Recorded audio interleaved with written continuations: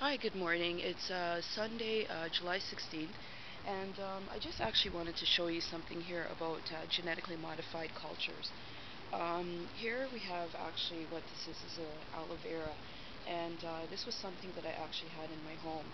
Now, aloe vera is actually a very good medicinal plant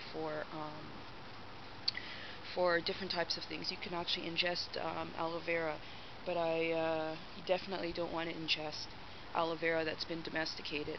Now, this aloe vera plant is very nice. It's very beautiful. I've had it for many years. I think I've had it since 2002, I think, or 2001.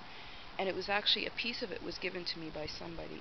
But this plant keeps on reproducing, and it reproduces in very beautiful ways. But I began to look at this plant, and then I said to myself, is this actually something that's genetically modified? So what I did was I actually put it out in the sun. Now, when you put an aloe vera plant out in the sun, it actually shouldn't turn this color.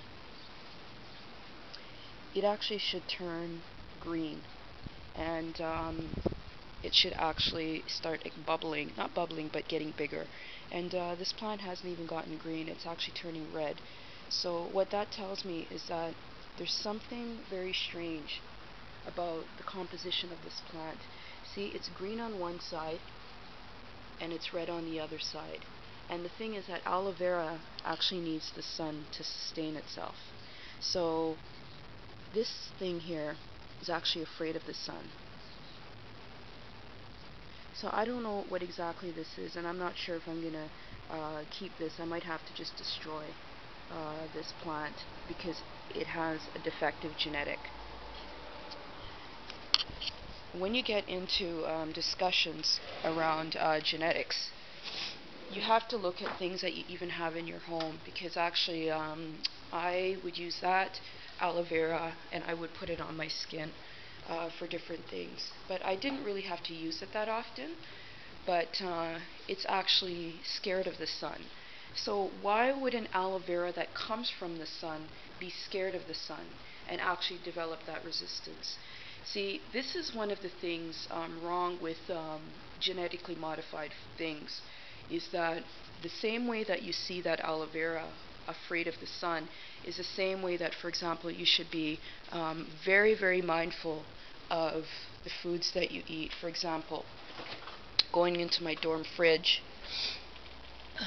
Actually, my place is not on campus, it's actually off campus, but it's still my dorm. I have to sort of restructure it like that, because this is actually a place where I have to develop um, my intellectual discourse. This is something called a Granny Smith apple. It looks like one. It's got like the freckles and stuff, or the spots, but you don't even know if it's actually a true Granny Smith. So what you do is you take stuff like this, right? You go to an organic store, but again, you have to be cautious around what is organic. And what you do is you test it for yourself. For me, there's a difference between pesticide-free food and nutrition and shit nutrition. When you eat shit nutrition, so like all this packaged good stuff, like I'll show you, I'm trying something for a month, and hold on, it's just a little short documentary. Here.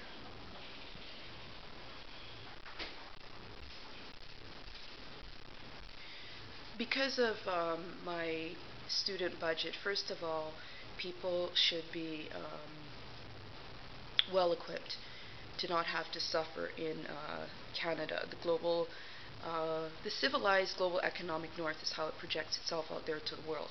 But you have something like this brand name. It's Mott's Fruit Sensations, unsweetened blueberry delight, apple and blueberry fruit blend, made from apple water, concentrated apple puree. So why does apple puree have to be concentrated, and with what? Vegetable juice for color, which is the carrot. Okay, so why do I need this color? Blueberry puree. Okay, natural flavor.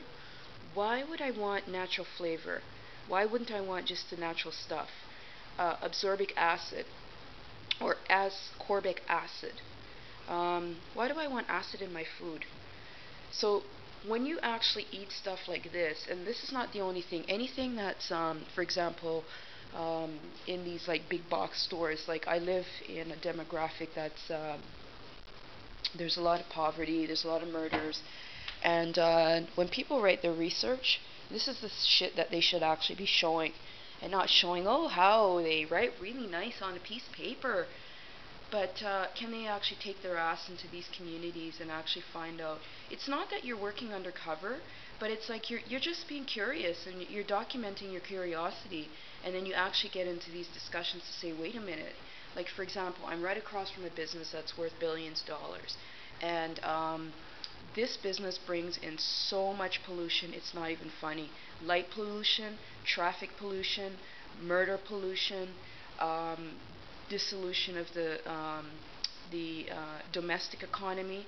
It's incredibly problematic and constant. Like every 10 minutes, you have like these big trucks driving up, doing their reloading, and it's just this constant parasitic activity.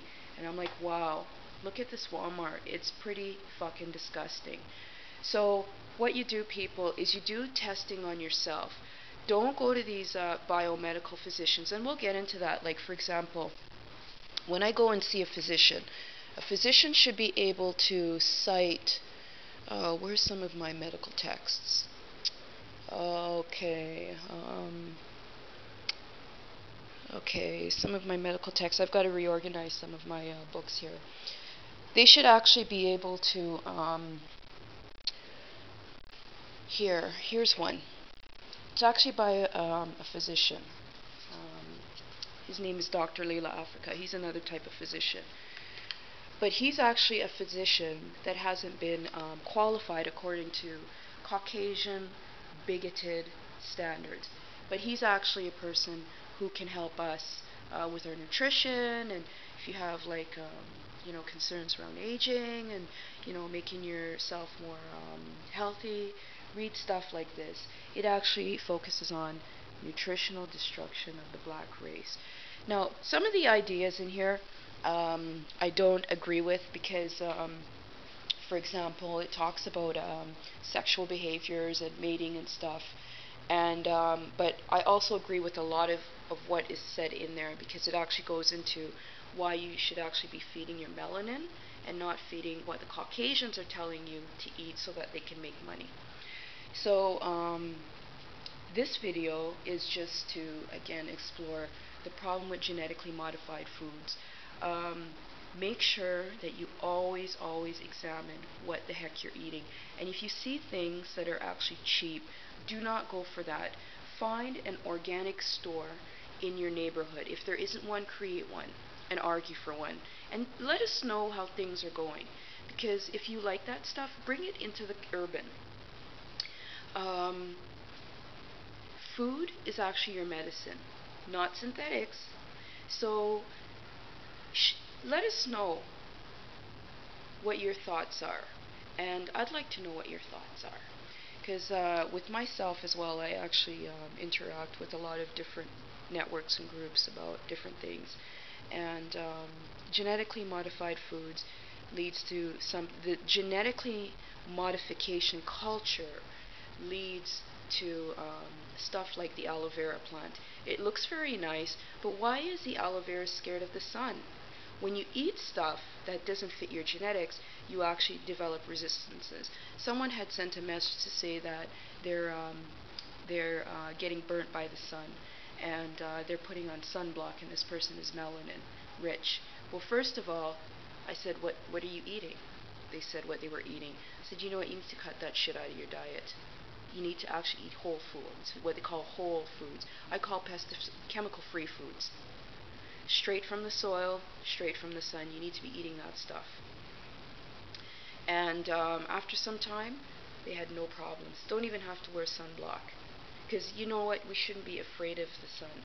See, disease is an economy, and you know what? That's a completely different video, another video. I'll come up with something, a piece about that. But genetically modified stuff, what do you know about it? and please share your thoughts. Thank you.